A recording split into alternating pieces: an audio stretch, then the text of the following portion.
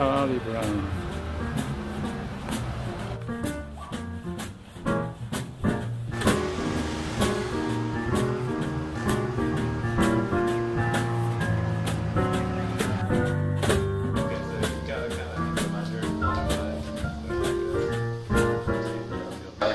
Founder and chairman at ZAP.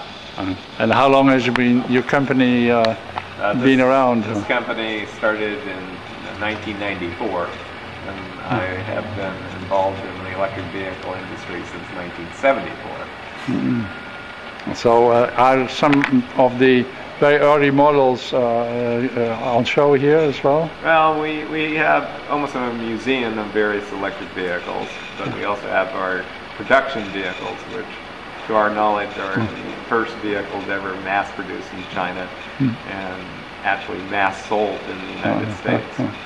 And everything we do is electric, and so we started our smallest vehicle, which is some people call it like a low-cost Segway. It's a scooter you can stand up and ride. And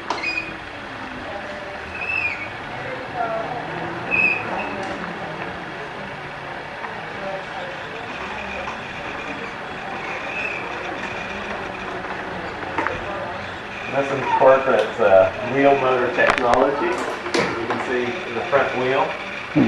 So it doesn't have any belts, any transmission, any chains. The motor is the hub of the wheel. And then we have larger vehicles, such as this full-size scooter. And again, this utilizes the wheel motor technology as well. So again, no belts, no chains. It's a very efficient system. And we also have ATVs, all-terrain vehicles, again, all electric, so no gas. And this is another big polluting market that's, there's millions of ATVs now sold in the world, and they are very polluting and also very noisy. All electric, so no emissions at all, and almost silent.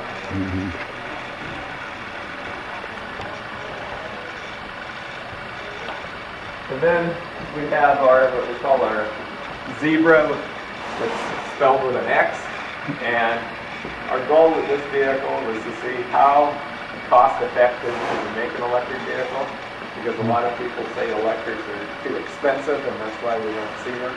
This is an electric vehicle that can be driven in the city, can carry 4 people at a time, and retails in the U.S. for about $10,000. Are you thinking of exporting these to other countries than the United States? We just began.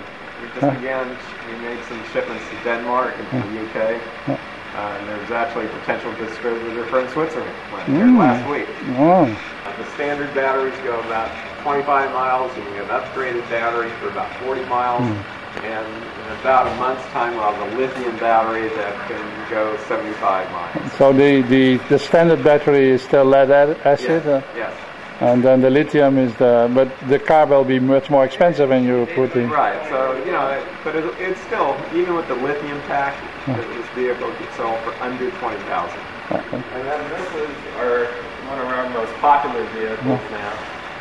It's our little electric ZAP truck, and the truck can operate as a normal pickup truck. It can operate as a flatbed, and it can also tilt, as you can see down here, as a dump truck as well. Both these vehicles, we don't have one in the showroom right now, kind of have solar options. That's very interesting. They have solar cells on the top, where they can get part of their charging from the sun. If you leave the car on a sunny day, how long does it need to if your commute's very short, it will do it, about 3 to 5 miles of just the sun. So, and again, a lot of people have very short commutes. The other thing about solar is it actually makes the batteries last longer, because all batteries like to be kept dark. If you're in a city application or fleet or post office app, you can charge in literally less than an hour. So it kind of looks like a gas filling station, except it's an electric device. Right. And then we also have a larger truck version. This is for larger payloads. What would a ZAP truck This one only sells for about $12,000. $12,000. Right. Well. Okay, so this is a vehicle we're working on that would be a larger highway crossover type vehicle. We just began the design work with Lotus. This will have in-wheel hub motors, drives. This will have a 350-mile range, 150 mile per hour top-end speed. Four-wheel drive? Four-wheel drive, correct. And 10-minute recharge, is that? Right. How is that possible? Again, battery technology can take it. You just need a large power system. 155 miles an hour. A lot of people talk about global warming, but if you really look at the economics and the numbers, the two best things you can do is one, substitute a gas car for an electric car. But if you take that gas out and put an electric in, you can save about 10,000 pounds a year of carbon dioxide per year in the atmosphere. Now, there's been a lot of talk about carbon trading, carbon credits. So that is the most cost-effective thing you can do. Take a gas car out from the market, put an electric in. The second most is to plant trees. But it takes, if you really look at the numbers, about 200 trees to offset the carbon dioxide of one gas car. So we're contracting with people in developing countries so that every time someone buys an electric car from us, we plant 200 trees in a developing country, so that you're getting a true carbon emission reduction two ways. One, substituting your gas for the electric, and two, we're planting lots of trees. And so far, we've already planted over 60,000 trees. We recently planted 1,000 trees in China to commemorate building our cars in China.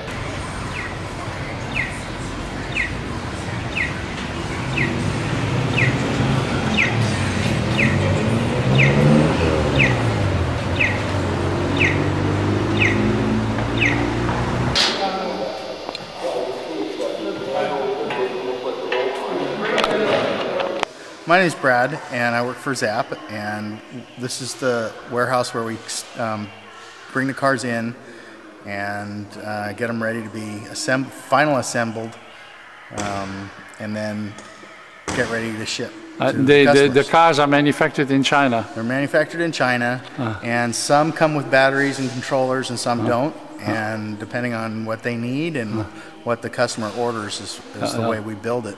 At the moment, the batteries are still mainly lead acid? They're lead with a gel cell or glass mat, AGMs, or gel cells. They're not wet batteries because wet batteries are too hard to maintain, and they're too hazardous to handle. These are all for the U.S., and they're three-wheel vehicles so that they can be registered as a motorcycle.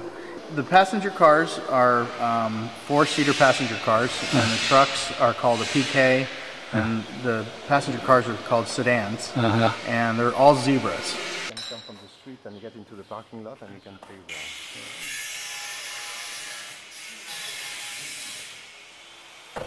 there. So this is a brand new one? Yeah, it's a brand new one. It's just been built, and it has a mile on it. A mile. And actually, you know, the more you drive them, the better they get, because the more they get charged, and the better the batteries get conditioned, and the farther they'll start going, the more the battery's conditioned. And it's running now. So it's totally silent. Totally silent. There's no noise at all. You have a forward and reverse. Reverse has a beeper. So that people behind you know it's going in reverse. And forward is just forward. Okay.